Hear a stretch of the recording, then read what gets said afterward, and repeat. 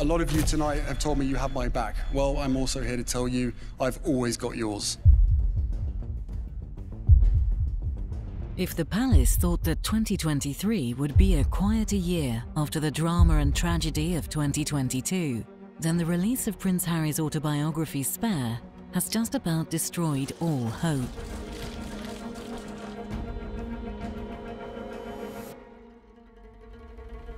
The book has caused international frenzy amongst the media and the public.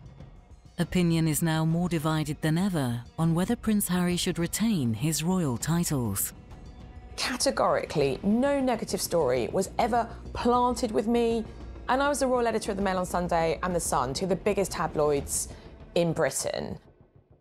Though Harry and Meghan fled the royal family for a second chance at the private life they've always wanted, the world refused to let them go quietly.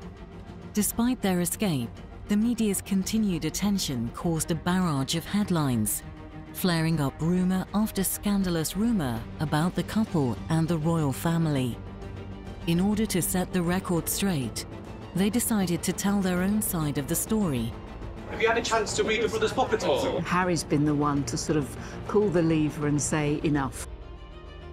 But eclipsing all of the revelation shared previously, in January 2023, Harry released his controversial and much anticipated autobiography, Spare.